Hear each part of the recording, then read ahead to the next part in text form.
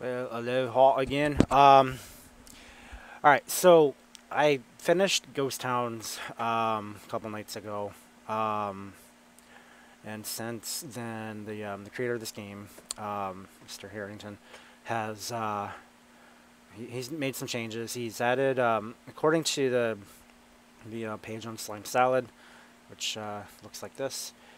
Well, that looks like nothing. Okay, never mind. Um, oops. I'm sorry. Okay. He added some NPCs to the game, made fix some typos and stuff, and apparently he's also added a jukebox. Now, full disclosure, I downloaded the one of the first rewrites last night and played through a little bit just to see the new NPCs. I made a couple of new discoveries, which was kind of nice to see. Um, but I had not seen the jukebox that's apparently been added since my last playthrough. So I don't really want to start a new playthrough just to see jukeboxes and stuff. But you know, the one thing about this game that normally with an OHR game, you just kind of play it and then you're like, all right, that was cool, and you move on to something more important with your life. And the thing with this particular one, it does kind of get you thinking a little bit, because one of my mistakes I realized going into the last version was that I didn't know exactly what was going on, which I think most people won't know what's going on.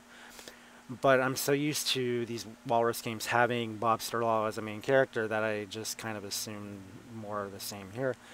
So when I realized that he had some kind of body switch, I'm thinking, oh, that's like that game Walrus Mercenaries um, that Wobbler made. I don't know how long ago.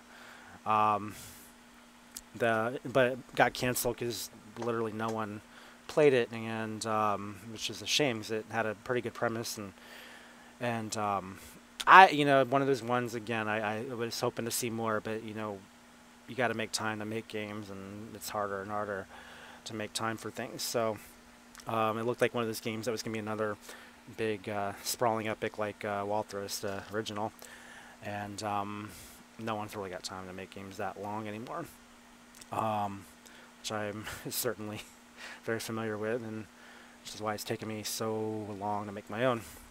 Um, but I think that's one of the nice things about having short games is there's time to actually finish them, but at the same time, it reminds you of all those great ideas that really don't have room anymore to see its place. And then what I've come to realize just reading the forums and playing this game is that's exactly what this game is. It's sort of that he calls it a graveyard of ideas, and I'm wondering if even just the whole body switch thing is part of that concept of this is an idea I had a long time ago.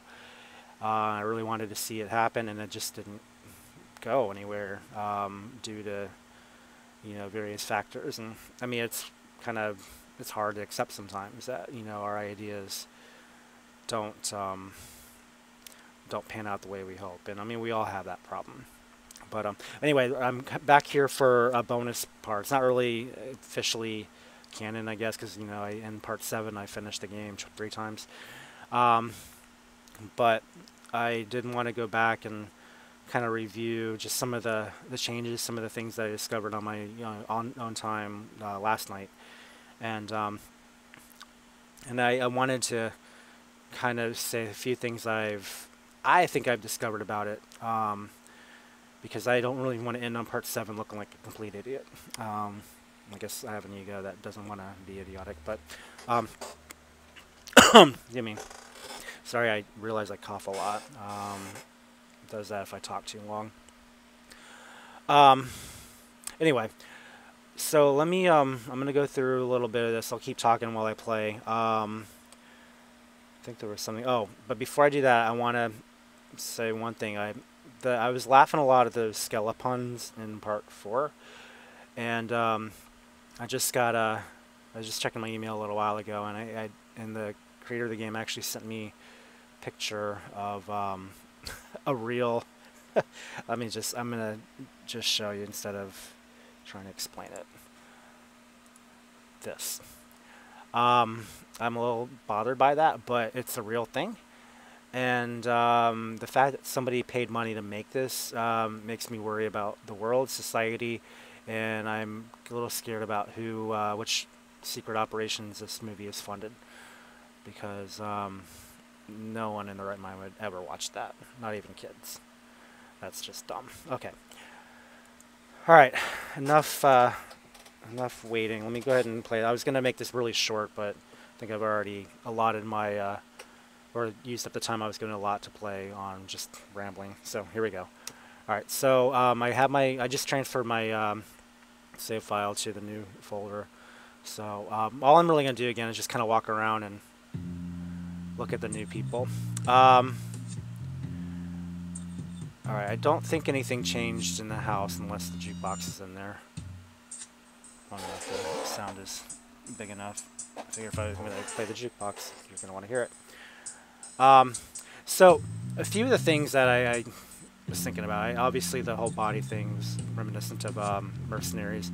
A lot of these characters I still don't actually know, but here's one of the ones that he added in recently. This is Robot Butler. For those who don't know, this is from the Village People game. I served a kind but strict master before coming here. When his world ended, I wandered.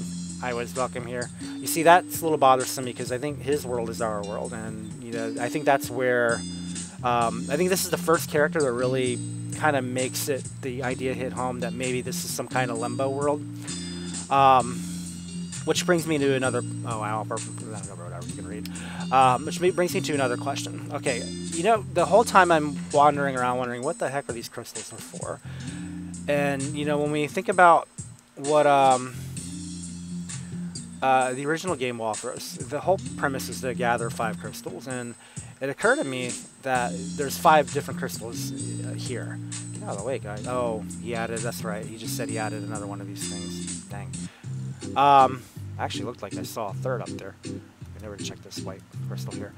I don't exactly remember the order of things, but I do remember the original game was about liberating 5 crystals, and now apparently this place is a manufacturer of crystals, and I think he always said there was a place that was sort of like the like industry zone of all the universe, according to Walthros terms, and I'm guessing that this is it. Which does bring, it helps me to kind of tie this into the ending of Armageddon. He also says the tower is sort of the unimplemented idea that he had for Armageddon. And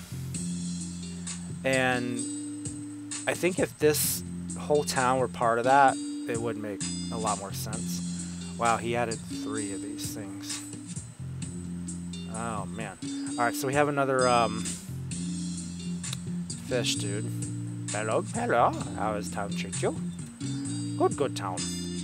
I don't know what game he's from or why he exists, but there he is. Okay.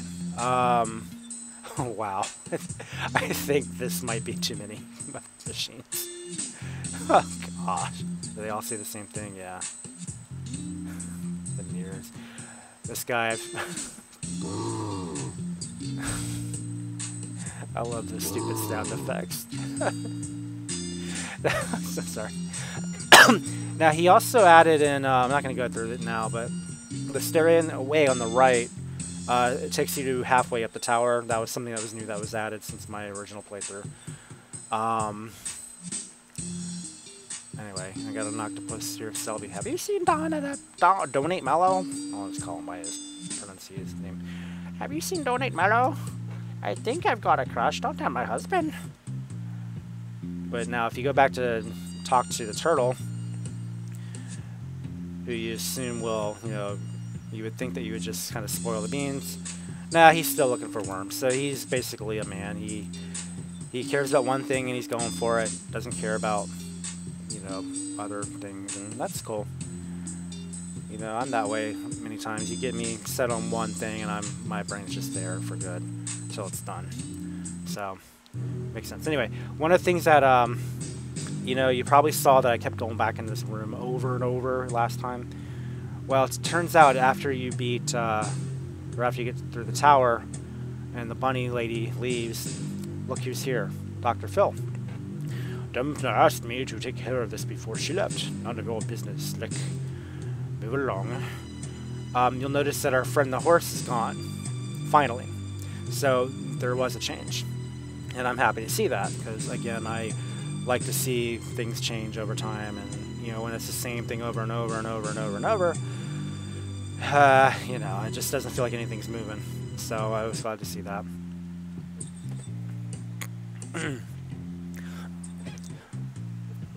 Excuse me. So I think, oh, and the other thing he added in the burger place is, apparently a lot of people had trouble with the burger puzzle, which I guess explains the new addition here. He added a new sign over in the corner. Remember the original sign said, burgers are live money, or burgers are money. In this one, he says, order rest upon his head. Kind of giving away the secret, but that's okay. Apparently, I know, well, this was a pretty tricky puzzle. Not gonna lie, it wasn't. It's probably the hardest one in the game. So a little extra help might have been necessary.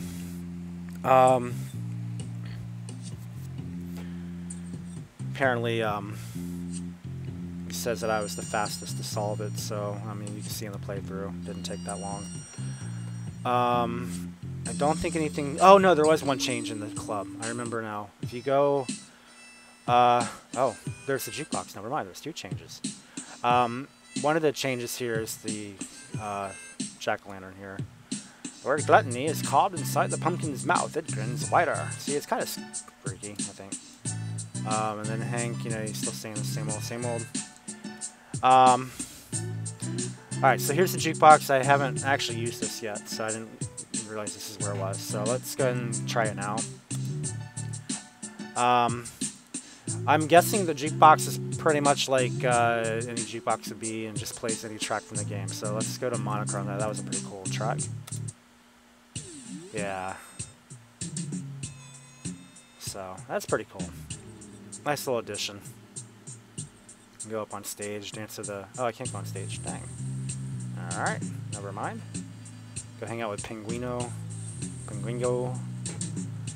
Oh, that reminds me. I'm a little surprised that, you know, with all the cameos that are in this game, I'm a little surprised that Mr. Scotty's not in here. And for those of you who are watching this who have never played any Walters games, you have no idea who Scotty is. He is a particularly annoying character from, I think, the first game. And I think he made a cameo in a couple others. But he, if I recall, I think he's a prince of a continent. But he's really whiny. Like, really whiny. And I think one of the big jokes of the series is, you know, how to get rid of Scotty. And so I was a little surprised that he's not in Ghost Towns. I think he should be. So, just kind of a shout out there. Ghost Drums. Yeah, good one. This is the Tower song, I think. So, I don't know if you guys can hear it. I think it should be loud enough, right? Let me crank it.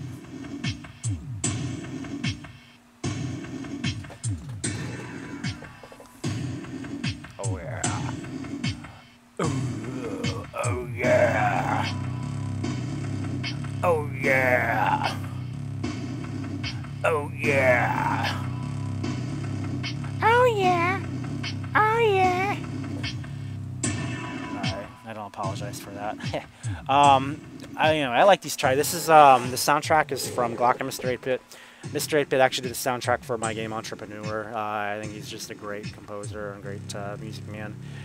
I wish he would do more for my game, but I know he's moved on to bigger and better things, so that's cool.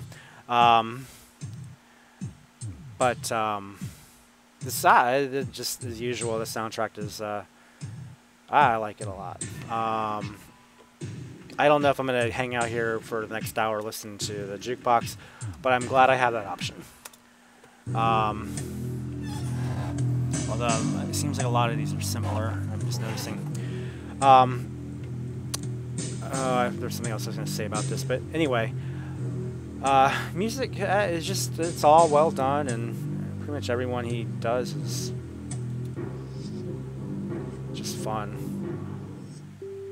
Oh, I know what I was going to say. It's like kind of menacing, but I think that adds to the charm of, well, charm, that's a weird word to use for menacing. Never mind. I'm rambling again. I think this is still too loud. Alright, I think that was the most of the changes in the game. Oh no, there's a monkey here. Bojo, this wasn't the inheritance I wanted. I think he was from the original game. I don't really recall, but now you'll... one thing I noticed in my playthrough last night is Mr. Oh my gosh, how many of these are there? Are they just spawning? The longer I play, do they just do more multiply? That'd actually be a pretty cool feature. Start with one in the beginning, and then every 15 minutes here in the game a new one spawns. That would be a suggestion. That I think would give the player incentive to speed up his playthrough. Anyway, the Dr. Filth who was out here, I noticed that he was in 2 places at once, so I'm glad to see that that was fixed. Again, as you recall, I was going through, every time I went through the barn, the horse was still there, and the Dr. Filth was up here, and then last night I noticed that after Dempna was gone, he was in the barn, but then he was also by the doctor's office, so it was a little weird. Just on account of seeing changes, I'm a little curious. I don't think anything's going to change here, but I didn't test this last night. I probably don't need to test it even now. But I am curious, just because the horse guy changed, if maybe going red will... and it would be cool if new patients were to show up here every so often, just again for info's sake. I'm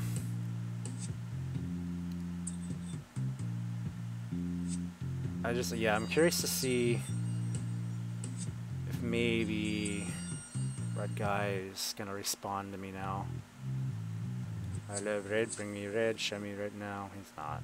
Okay, I was hoping maybe somehow my playthrough would influence a change there. I think that's everything that's new since my playthrough last night.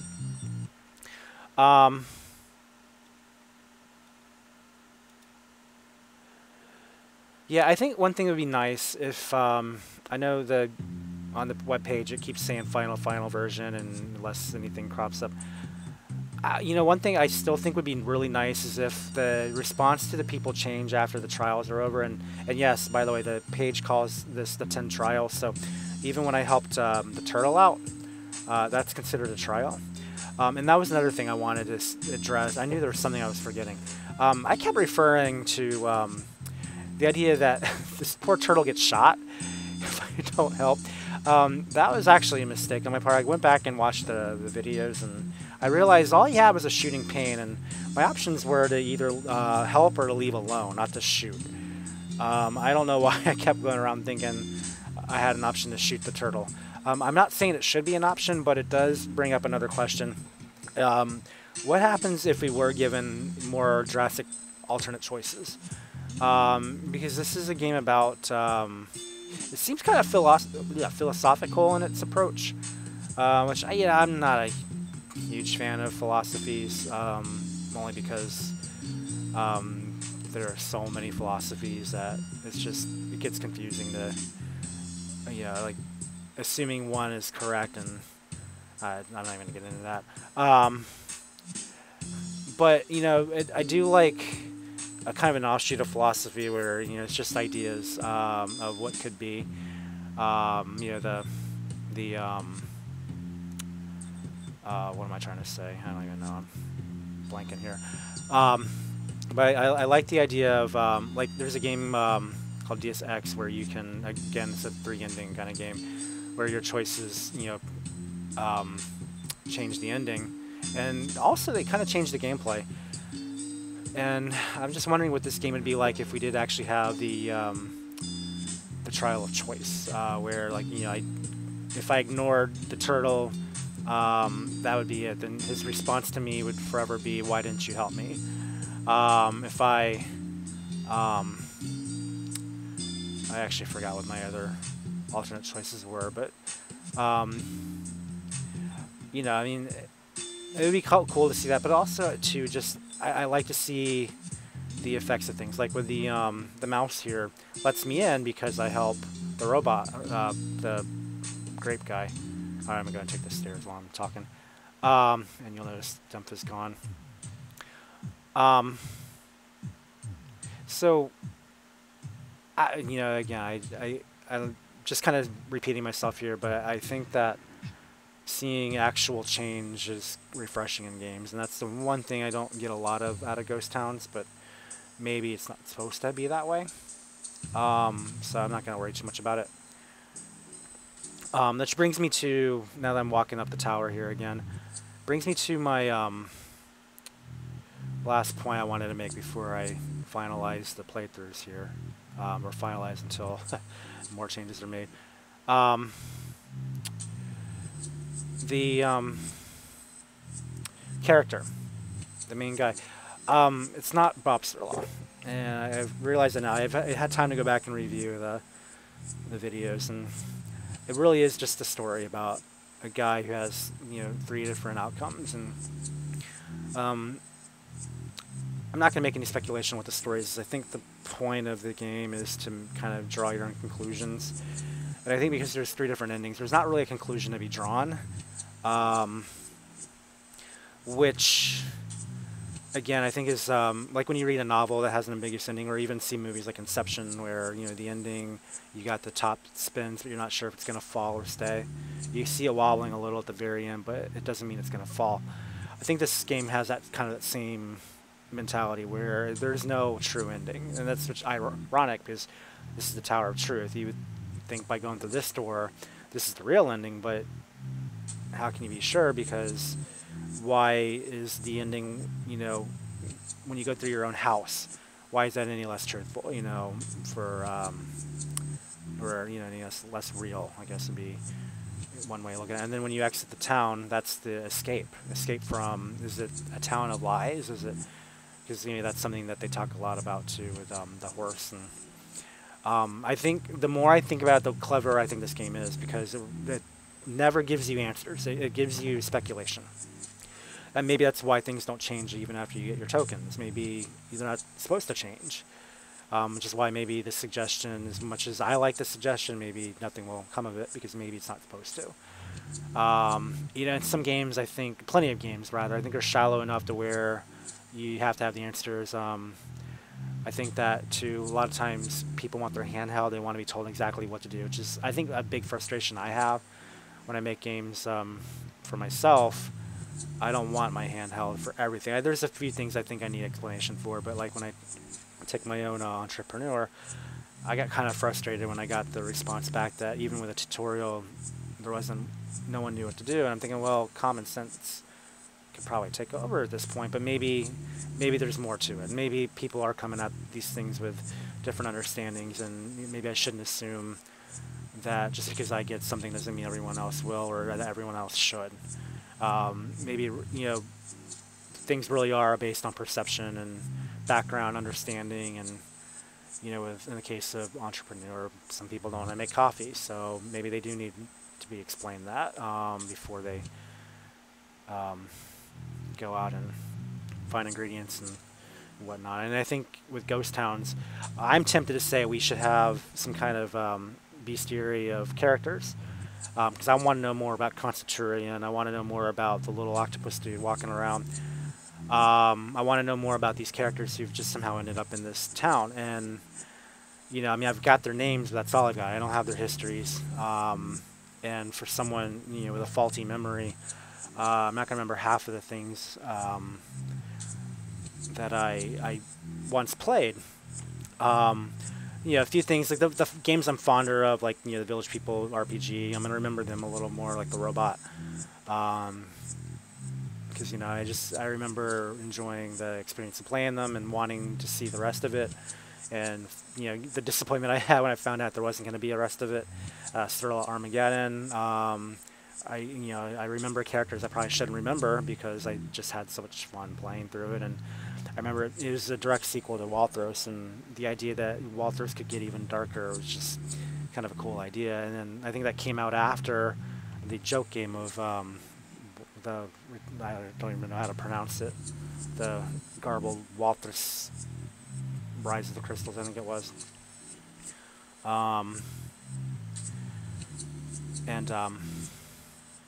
But I mean, there's plenty of others. Like I remember Grimace was in something. I don't remember. I think it was Gato Secudio, or I don't remember. And those are things I want to, some kind of reflection on. Is maybe there's some kind of registry in the like not a town hall, but some kind of bureaucratic office in ghost towns where everybody's registered and this is where they came from. But I don't. Again, that might defeat the purpose of what this is trying to accomplish. So it's hard to make suggestions in a game that's open to any kind of perspective, and that's ultimately what I wanted to say in my kind of post playthrough. Is that I get it more, but I think there's a point where I'm not going to always get it completely. And I don't think it's a kind of game where it's designed to be gotten completely, because I think it's based on your perception and your memory even. Maybe part of the fun of not having a bestiary is, or the bestiary, I mean, they're not enemies, but, the character, a town registry, I guess we'll call it. I think even the appeal of not having one of those is that, I don't know who they are, and they're mysterious to me, and maybe they should stay that way. So, I mean, there's positives and negatives to every approach, and I think on the one hand, Wobbler could go and update this game forever and ever, and there could always be something new to put in here, and on the other hand, maybe it's time to stop and move on to a new project, and you see what other creative things come out of his brain. So, I don't know how to finalize this other than I think it's time to walk through the door of truth, which I think is kind of it's more subjective in this game. I think truth is truth, but I think in Ghost Towns truth is arbitrary. So I don't know, it's just interesting. So here we are with the story of our unnamed character again. Or no, he's not unnamed, he's got a name. It's Matt, I think. This one here is the one that often confuses me, because when you're the difference between your sprites is a shirt and a mustache. It's really cryptic when it's in black and white. And even the girl, I kept thinking there were two different girls at one point, because I saw one of the endings had two different girls.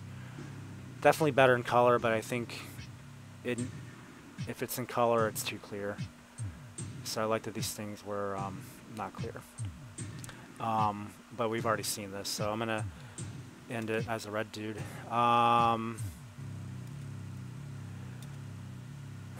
So just so I can call it complete.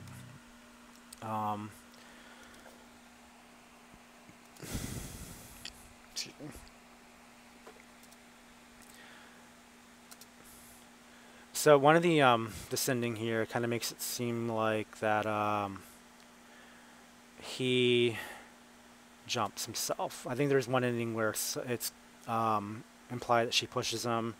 Then I think there's an ending where it's implied that the other guy, the buddy, attacks. So those are the three things, the three possible endings. But this one looks like you're the villain. Which again, I think would have been interesting if we did have the consequential, choice like you with the turtle, but chose not to help him. If that was to, acquire some bad guy points, it might be interesting to see how that stacks up against this ending here.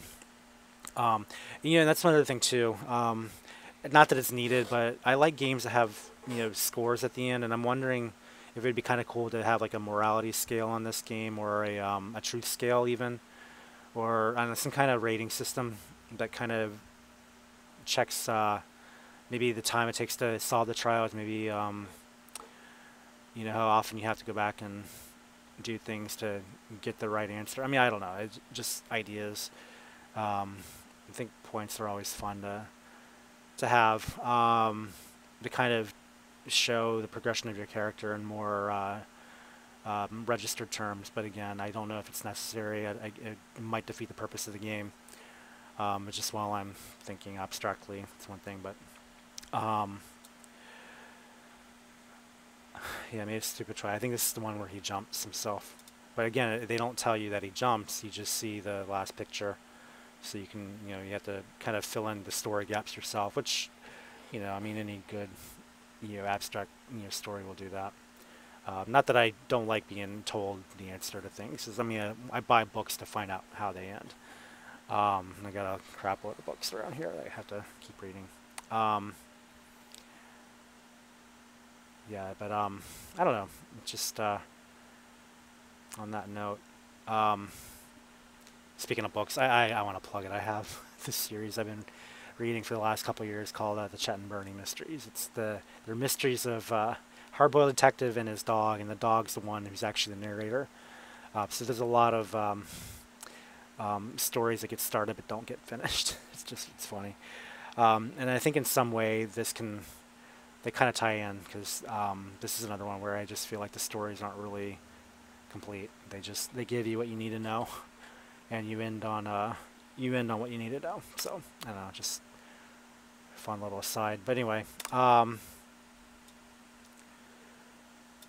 just want to see, the main reason why I'm ending on something we've already seen is I want to see if he's fixed this typo in the credits. Yes, he has. Okay, so that's been kind of bugging me. So that's it.